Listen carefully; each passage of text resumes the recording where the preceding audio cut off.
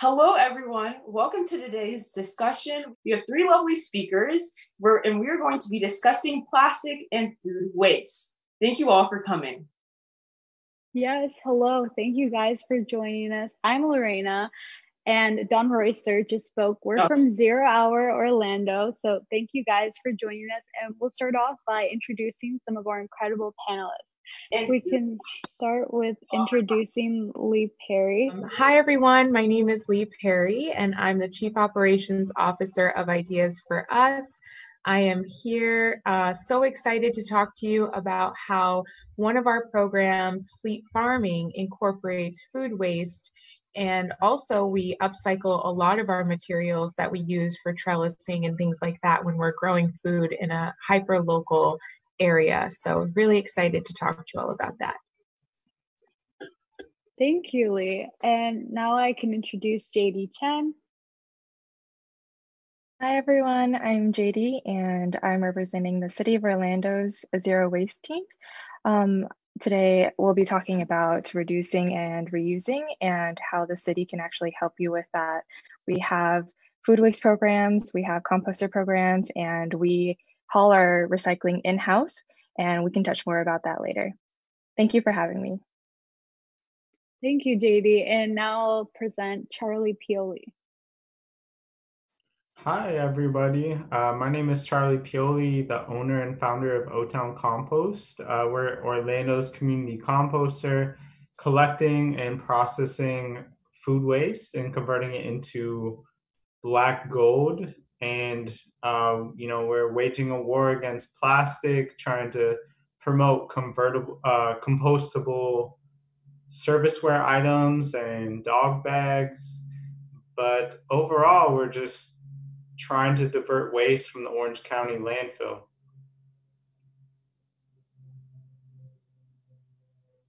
So to start off with today's first questions, what is a major way in which you guys have implemented practices to reduce your plastic consumption? Okay, I'll start off. So I would say most of the things that I own in my house, I took from the trash. And that sounds really radical, but I actually would love to brag about that to most of my friends because I take a lot of pride in that opportunity to upcycle materials that I know otherwise would have gone into the landfill. I've always wanted my own really good quality dining room table. You know, they're usually very expensive and I've never really had the ability or the budget to buy a really nice one. And I found one recently on the side of the road that was real wood and really beautiful. And every time I walk by it or have a guest, I tell people that that was from the trash because it's sort of a symbol of how many incredible things people just disregard and throw away that could mean so much to somebody else. And so, you know, when you're just thinking about how we're marketed to and how people kind of target us to, you know, sell us merchandise, it can be incorporated in a marketing plan for a business, which, you know, we live in a capitalistic society, so that's important, right? We need to generate revenue and we need to make money and we need to sell products in order to pay people livable wages to succeed in life. But if we can find other ways to combat some of our environmental challenges, like all of the waste that goes into landfills, that in and of itself can become a business model that can employ people and pay people a livable wage. It's just about the demand and it's about the individual's behavior and what we do at home that can then spark a movement and create that demand for other more conscious capitalism. Yeah, and I'll just add, I think, as an individual, I'm an anomaly. I have eaten out of the Aldi's dumpster for about 3 years running, buying only, 10% of my diet comes from buying things at the grocery store, whereas 90% comes from the dumpster. But I think waging war against plastic is looking at our consumption, and I know single use is quite the trend here in the United States. So really putting pressure on the corporate entities, hotels. When you go to continental breakfast, you're bound to encounter styrofoam bowls, single-use utensils, all these plastic items that just are thrown away. Just putting pressure on the corporate entities to convert to at least a biodegradable or compostable plastic. And O-Town Compost, we do sell these compostable plastics that kind of supplement the single-use plastics. So, if you look at the United States, it's all about convenience, and I don't suppose we're gonna get over that anytime soon. So in the meantime, at least try to go compostable. Adding to Charlie, whenever you talk about convenience, I think people forget that plastic water bottles, although they're everywhere and you could easily buy one, is it not much more convenient to have a water bottle with you at all times if you're thirsty? Sometimes I'm in a car and I get really thirsty and then I forget that I left my bottle of water somewhere, usually in the house. And I can't imagine a time when I wasn't using the water bottle. So to me, to go out and buy a very expensive cup of water is ridiculous whenever you could save that plastic and save your money in the long run. Another way to reduce plastic is to buy things that don't necessarily have the plastic on them. Whenever you go to get produce or buy anything at the store, I tend to look for things that don't have a bunch of plastic wrapping, but sometimes that's hard because again, the corporations, they wrap it for aesthetic and also for safety purposes. And that's something as an individual, we can't necessarily change overnight. You can change your own behavior overnight, but you can't change the behavior of a corporation or of an entire city overnight. So it's hard whenever we have these conversations about reducing plastic consumption at the individual level, because yes, we do have an impact. Each one of us does. But at the end of the day, it takes both sides of the coin, the corporation and the larger entity part and the individual section. I think you really do vote with your money.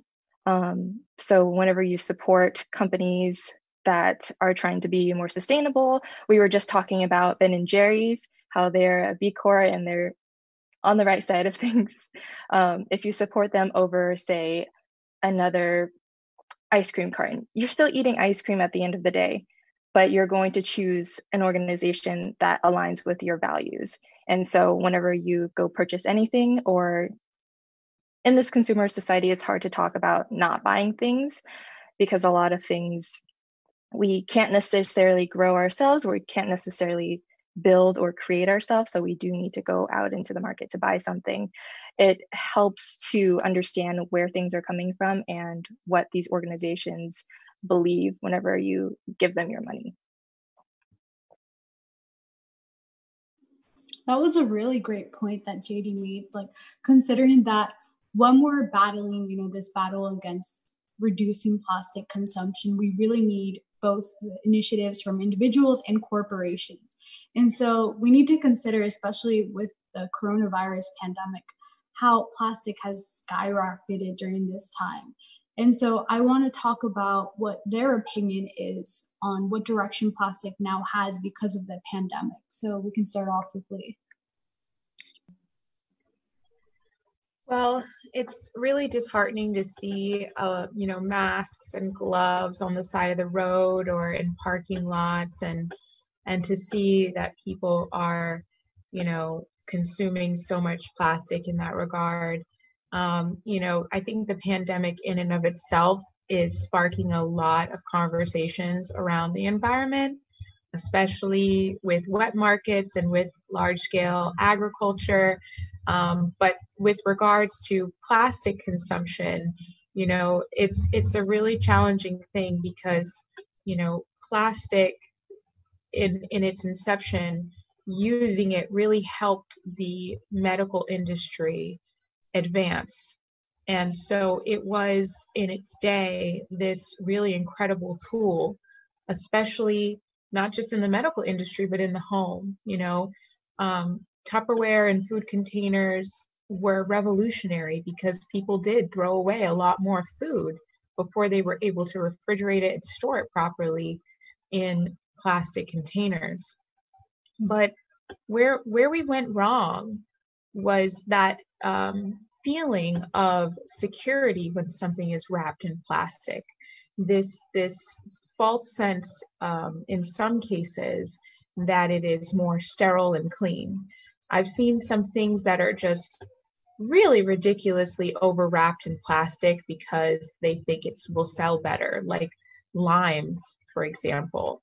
And with regard to the coronavirus, I think that there's two levels of consciousness that are advancing and going backwards. So people are more conscious of their health and they're more fearful for their health and safety. So plastic consumption is on the rise. But at the same time, I think that more and more people are starting to question our impact on the environment, seeing this pandemic advance in the way that it has been. And so people are slowing down to really take a pause and think about our impact. And I've seen people innovate. I've seen them make their own masks. I've seen them do tutorials on how to make their own mask and upcycling, you know, different materials to be resourceful during this time. So it's a really good conversation to have right now. Building off of Lee, I agree with people making their own masks whenever, like during this entire pandemic. I also see a lot of people reusing their plastic because they want to stay quarantined, so they don't necessarily want to go out. And gardening has also spiked during this time as well, which is a plus. If food security and food safety is another issue that arose because of the pandemic, or it was already happening, but more people realized how important it was. And really understanding where food comes from and how less plastic you use whenever you grow your own food, it's an idea that is kind of common sense, but not a lot of people even thought about it because it was just really convenient to go to the grocery store and pick up that bag of zucchini when that bag of zucchini doesn't necessarily need to be in a bag. You can just pick it up. And another aspect of plastic use during COVID I noticed is the bulk sections they're no longer bulk sections, they're in plastic bags because it's considered cleaner. In a way, it does reduce the amount of people touching the same scoop over, but an easy fix is just to have someone clean it regularly. You don't see a lot of people using the bulk section anyway, at least not during this time. So if they have the ability to have someone staffed to clean the carts, because everybody's cleaning carts now, it's not that much more difficult to have someone staffed to clean those handles. And if you think about it, people are touching produce too. And just because you put it in a plastic bag doesn't mean it's completely clean. You have to go home and wash it anyway. So that whole idea that plastic is more sterile it's a myth. And it's just an idea that people aren't used to. And it definitely takes education and awareness to break that mind habit that people have. Yeah, and I just want to mention that, the one side of the coin looks at plastic as, quite an innovation. It's a flexible, lightweight, pretty durable, strong material. And it's been used really well in the making of a lot of things like cars, and replacing like a steel fender, which burns a lot of fuel, versus a plastic fender. Or for transport, plastic can be really more environmentally friendly just by making the vehicle more lightweight. But I think where the United States has gone wrong is making every little product that we use just once disposable and plastic. And if we could get over that single-use plastic, I think we could be, much uh, more sustainable.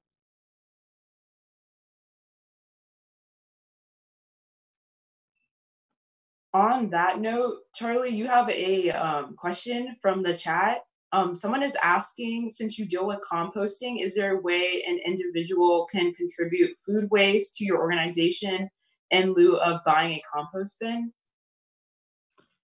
Yeah, I don't sell compost bins per se, but I do sell the subscription service for residential clients.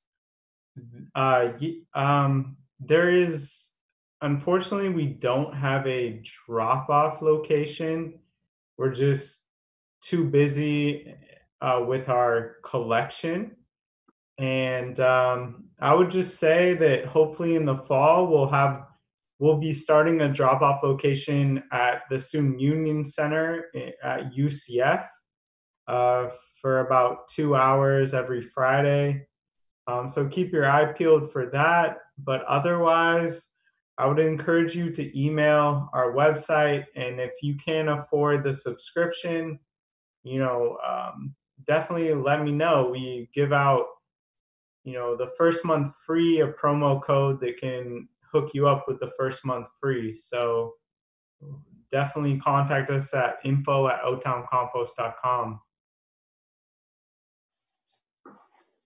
So since we already covered how we can directly influence corporations, moving on, something I found surprising that I think a lot of people don't know is where most of our food waste comes from. So does anyone want to tackle that first? I know most people are probably looking at me being the food waste guy. Um, yeah, I would say it's not like it's very evenly spread among the different generating sectors of our economy. You got to look at it from the production standpoint, the farms that actually produce these vegetables and fruits that they have to glean them for like the perfect looking vegetable. So there's a movement out there kind of accepting ugly fruits and vegetables. That makes a huge impact at the farming aspect. Then you move on to the transportation. I mean, usually a farm sends their produce to a distributor, and the distributor is the middleman that sends it on to the grocery store. And that distributor, there's waste there because things may go bad. They do their own gleaning process, and some stuff is just shucked to the side. And then I would say a significant portion of the food waste in this country, at least 25%, is in the consumer's fridge. That's me or you. We just buy stuff from the grocery store, let it sit in our fridge, and never get around to cooking it or to consuming it. And that is something that we can directly impact. We can more indirectly impact at the agricultural level, but as long as we're just, really being watchful of what we consume from the grocery store and not trying to buy too much, maybe you subscribe to O-Town Compost so you have an outlet for your food waste.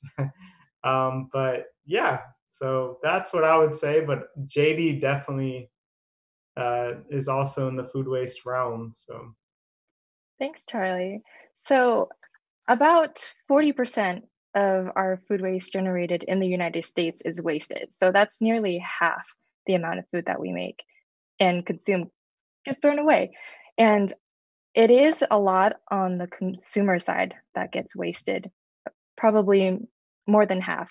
of the food in the United States is wasted on the consumer side. And that is partially due to the mindset that if it looks bad, like Charlie was saying, the misfit produce, we don't necessarily consume. And that goes back to the supply and demand. It's not necessarily the farmer's fault or the middleman's fault for doing that, because consumers won't buy the ugly produce. And that's directly on us, the consumers. But like Charlie said, there's an outlet for those, and you can buy misfit produce now and have them shipped directly to you. Another aspect is that these best buy and expiration dates on food, there's a misnomer in those, because that doesn't mean the food is bad. And I find that a lot of people, they do go through a fridge clean or a freezer cleanse, and they see anything with a date on it, and if it's past that date, they throw it away. But whatever food that is, that doesn't mean it's bad. My mom used to joke that back in the day, they would just smell the food, taste the food to see if it was bad. And then if it was bad, they would throw it away. But nowadays, a lot of my peers and some of those older and younger than me just see the date and they toss it. And that's very wasteful for both your money and for food waste, because food waste, once it goes to landfills, it releases methane gas, which is about, I would say, 30 times more potent than carbon dioxide as a greenhouse gas. 40% of our food goes to landfills, and about a third of landfills are filled with food waste. And that's a lot of methane gas that's being produced. And there are some landfills that capture that methane gas to produce energy, but it's not completely regulated, so they aren't required to do so. So all of that methane gas that could be converted to energy gets wasted and goes into the atmosphere. And I just want to debunk that whole like capture energy. Orange County landfill captures the methane, but most of the methane is released within the first 7 days of it being thrown away.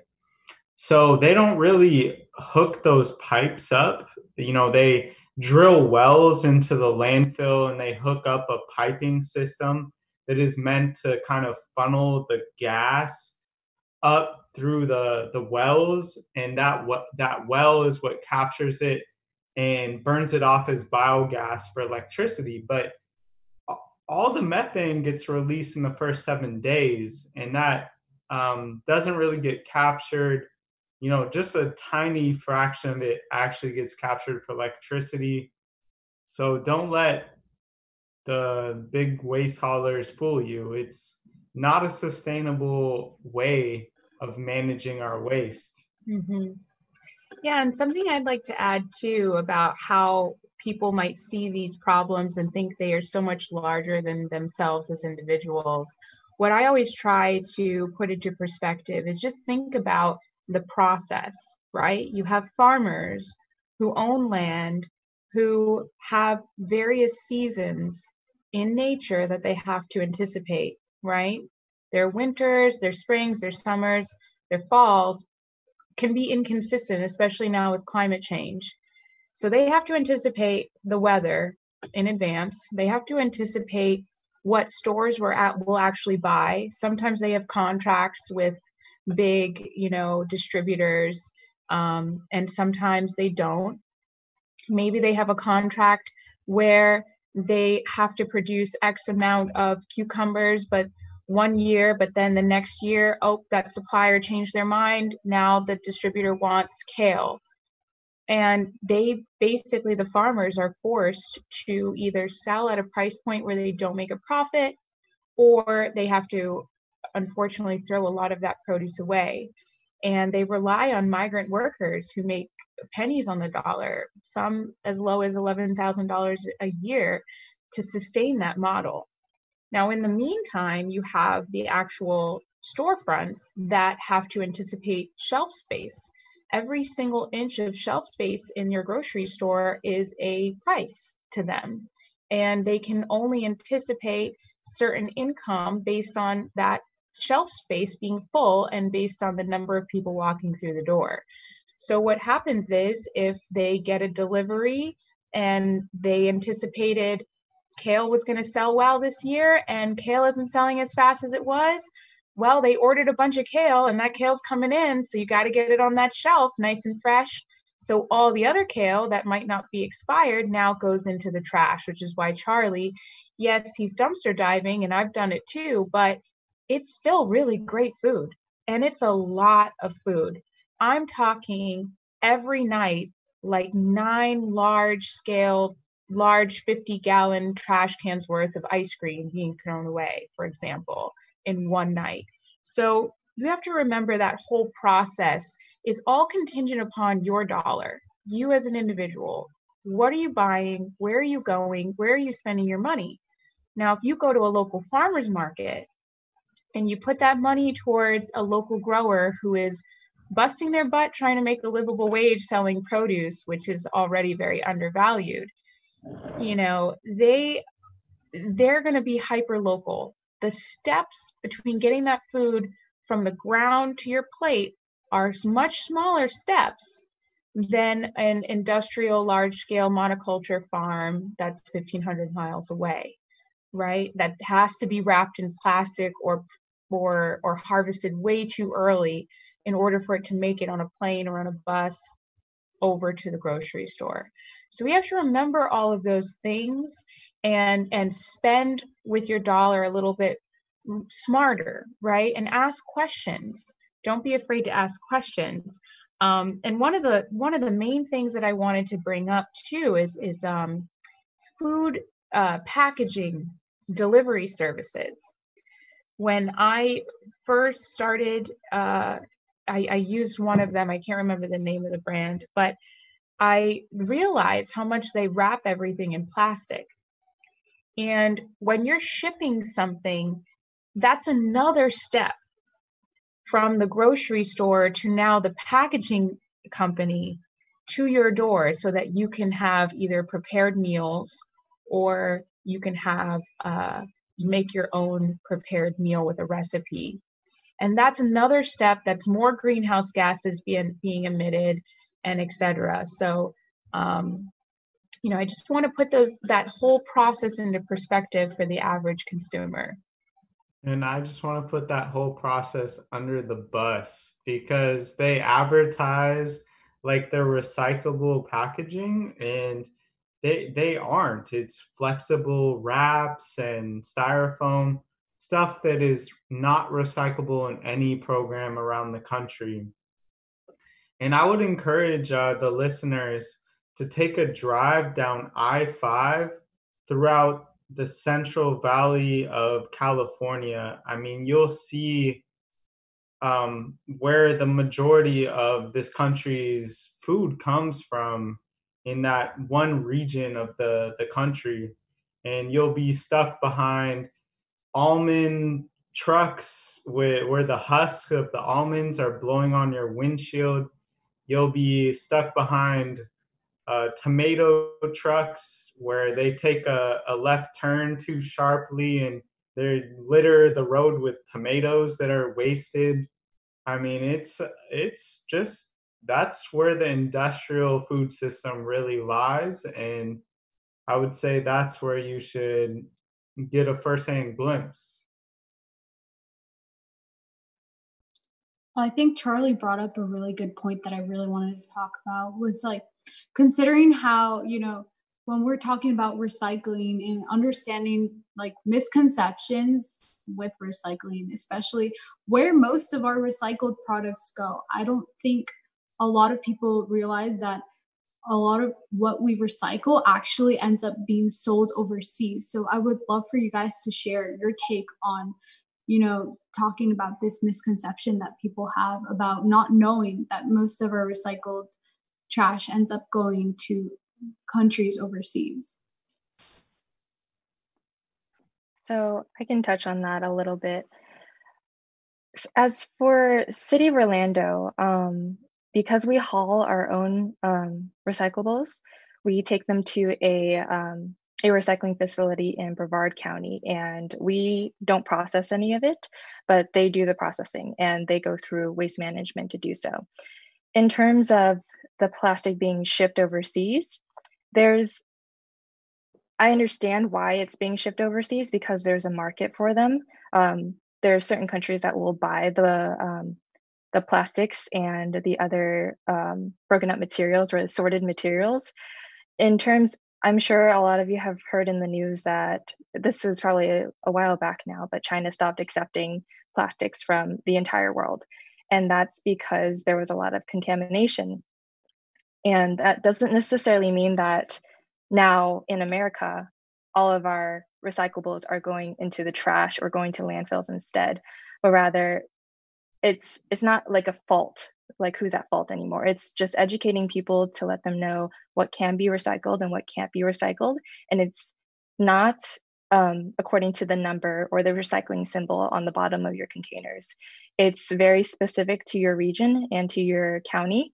For instance, here in Orlando, we take plastic bottles that have a neck, and if you put the cap on, then it can be recycled. Whereas some on the East Coast or the West Coast, that may not be true. And so I would very much caution people to check their city's websites and check their solid waste division offices websites for what exactly can be recycled.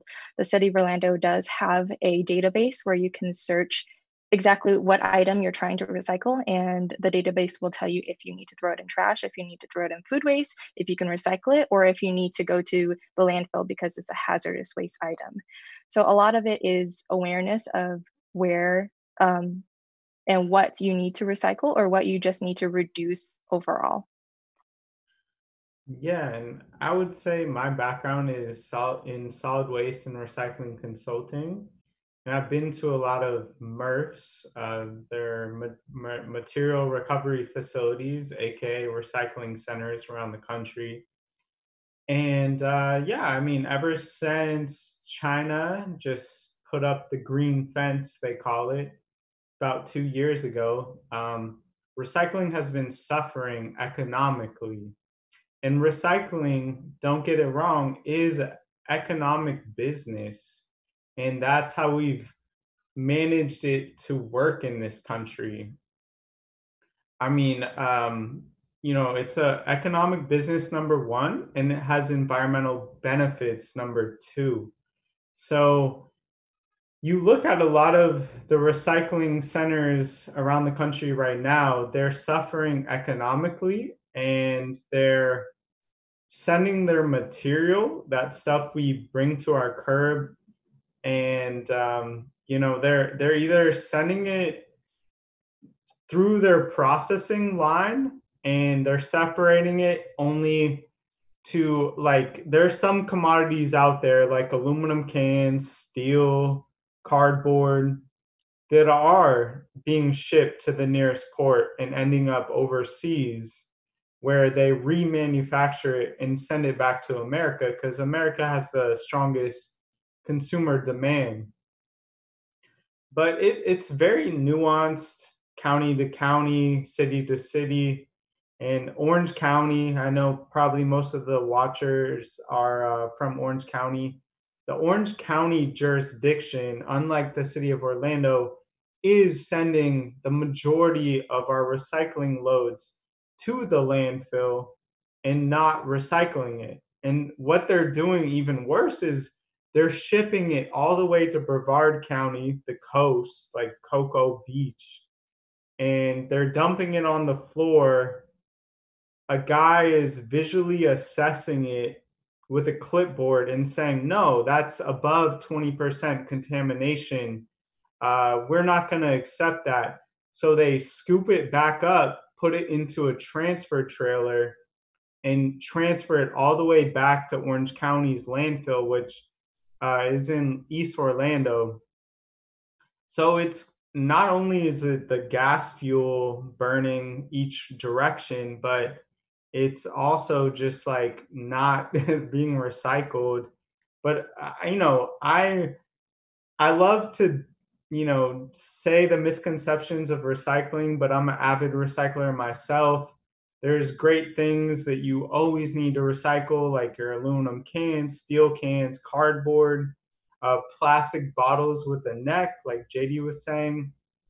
And, but, you know, I would argue that food waste, especially if there's a community composter or someone local who's turning that back into the soil locally, has a lot more environmental benefit than you know, the global economy of the recycling markets. If I can add to Orange County's recycling, the reason why they have so many problems with it and they're sending it to landfill is because of contamination. They are trying to fix it, so they're Jeff is trying really hard, but because in Orange County recycling is mandatory, so single family homes are required to have recycling bins, people treat it as a second trash can. So instead of putting recyclings in them, they put garden hoses, old children's toys, which both of those are not recyclable. To some people, that's confusing, but it's very true. They are not recyclable. But Yeah. because it's mandatory, you can't force people to recycle properly. You can give them the option to recycle properly. And I think that's where the disconnect is.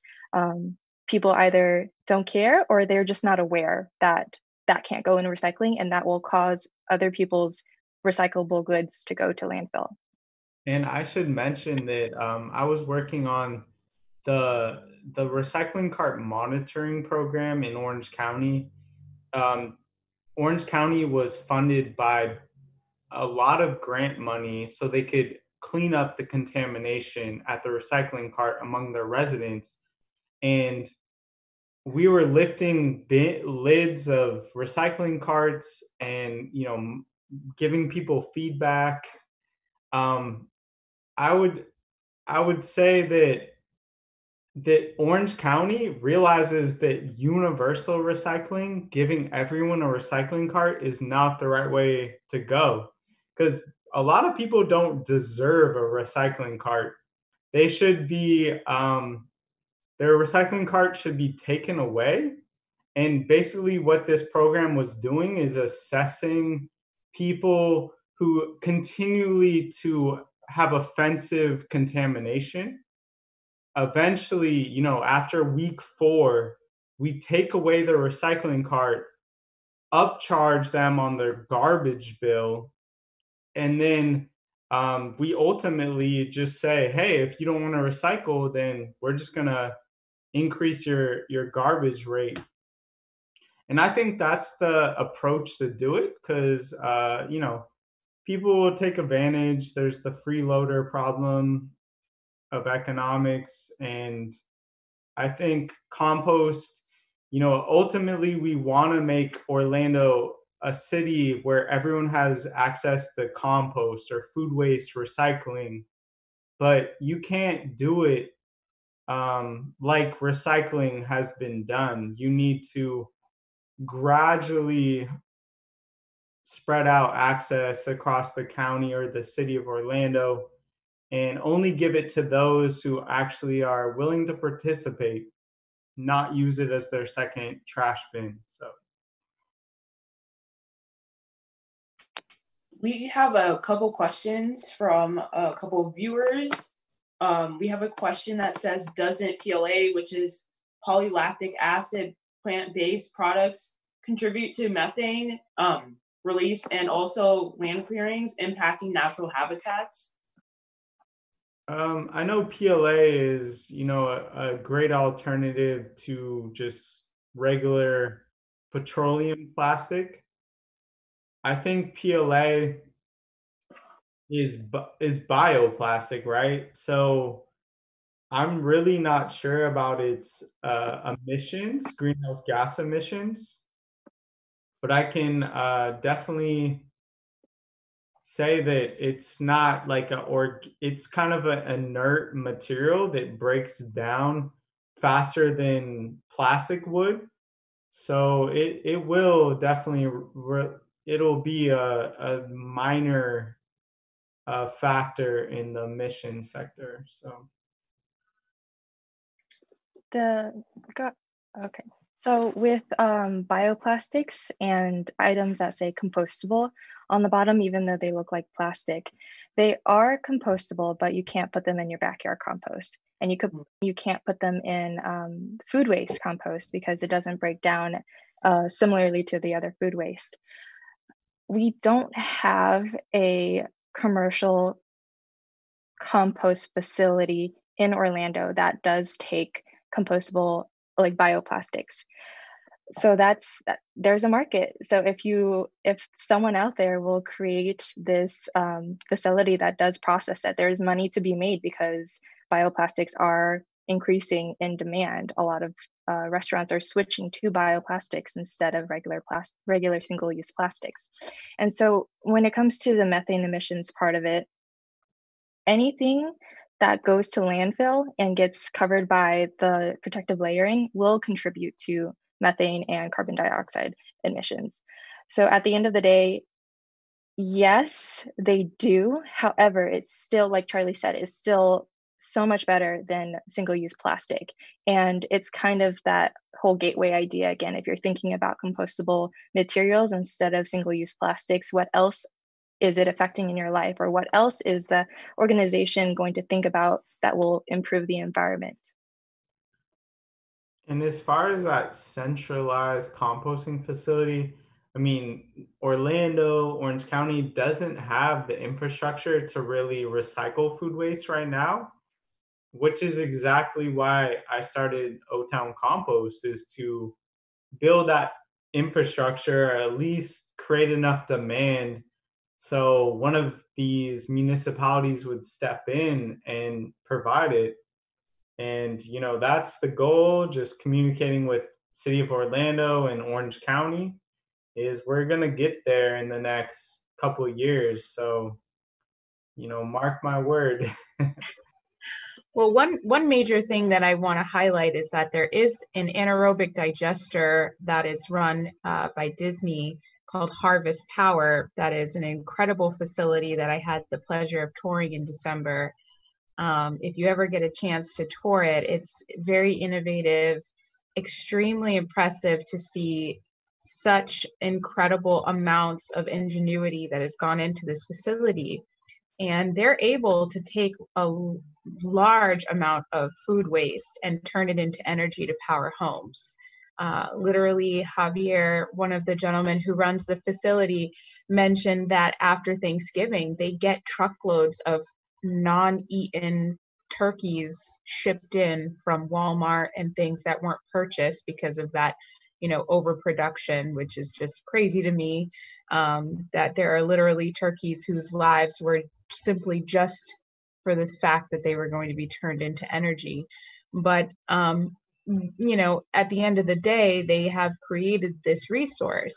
And I think every major problem that we have here on this planet could be turned into a business plan that could be a solution to something else if you think hard enough on it and there's an incentive to do so.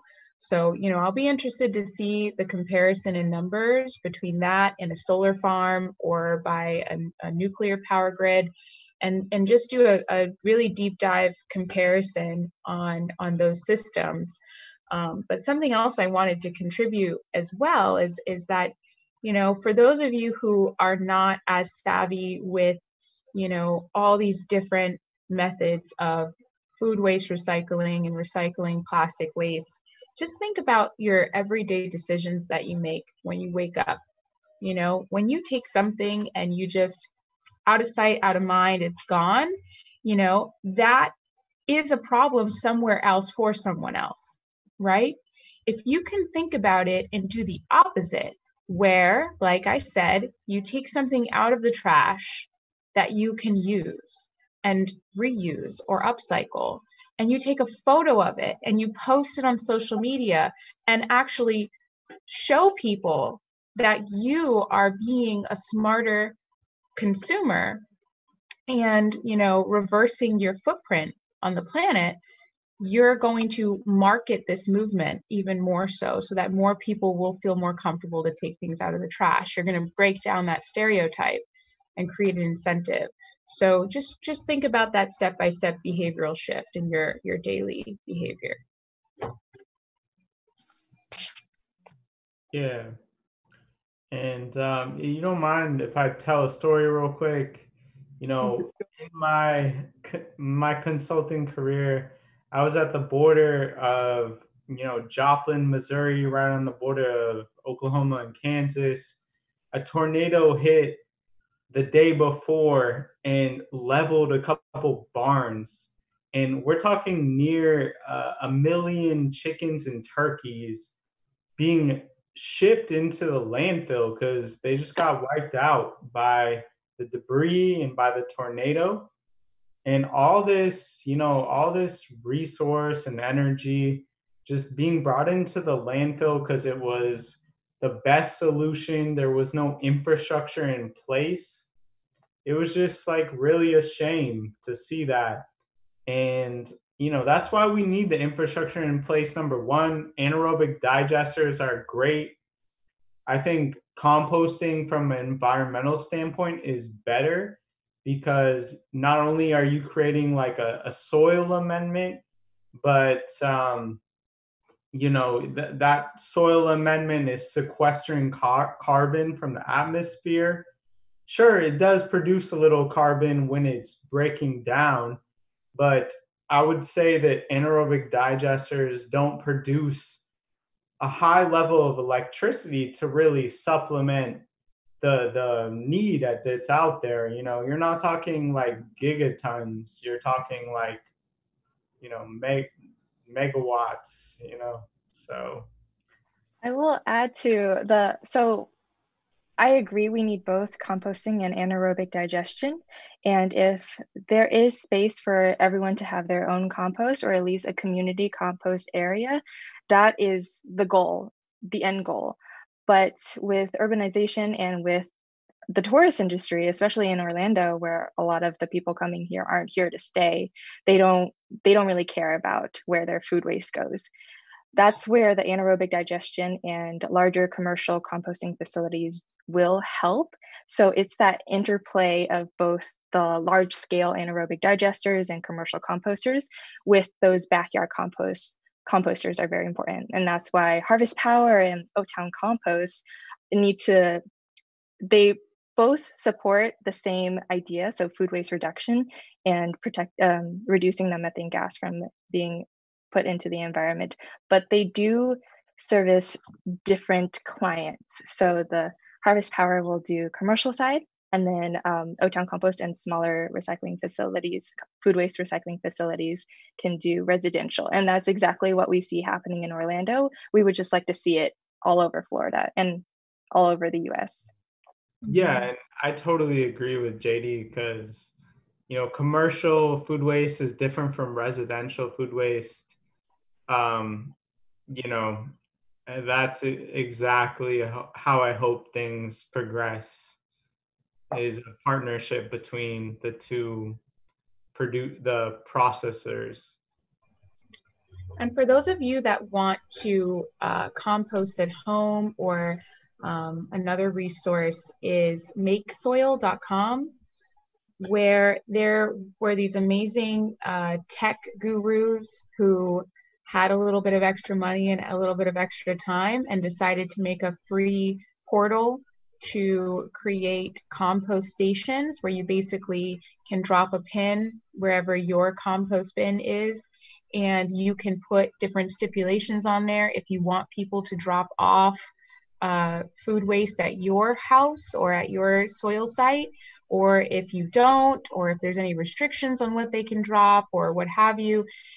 This way, the whole world can be connected on their soil making processes, and it even has like a chat component so you can talk to other people if you're experiencing any issues or any pests or anything like that.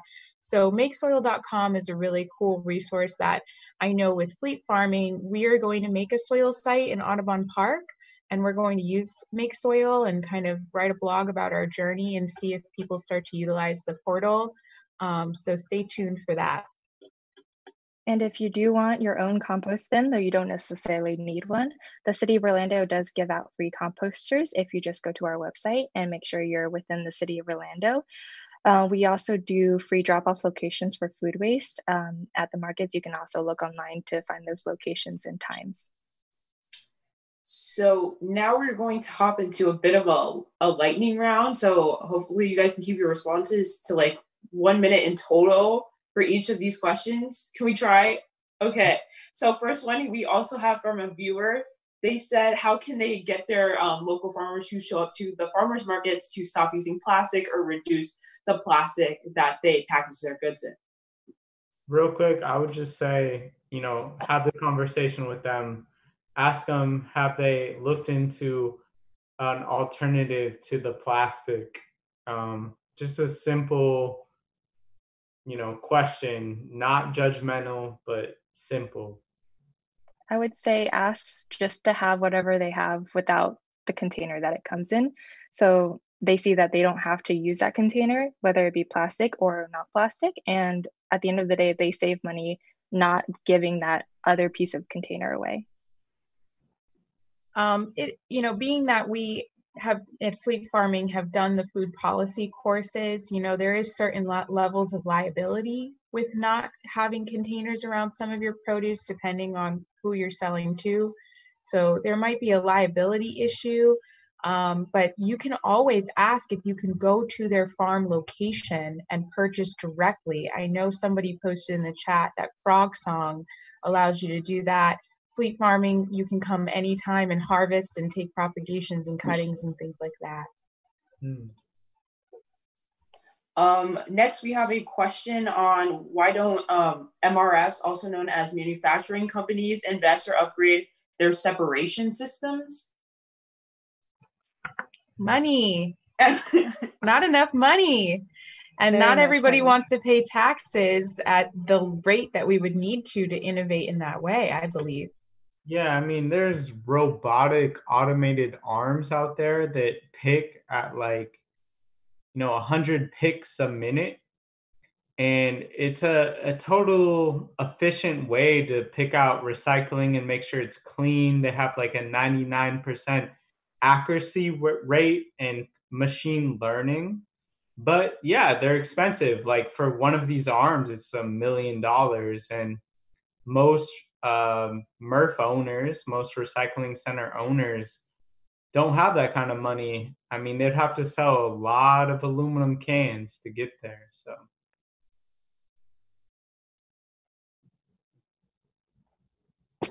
Next question is the do's and don'ts of composting when you first begin. I would say you got to start, it's basically a man or a woman with a pitchfork, So make sure you're not adding meat or dairy. O-Town Compost accepts that, but we have a more advanced system. I would say you got to turn it pretty regularly, maybe twice a week. And make sure that your carbon is your wood chips or leaves or peat moss. Your carbon to nitrogen ratio is about 2-to-1 or 3-to-1. And your nitrogen being the food waste. And keep it moist, 50% moisture level. You don't need to worry during this time of the year in the summer, but during the dry season, you would need to worry about it.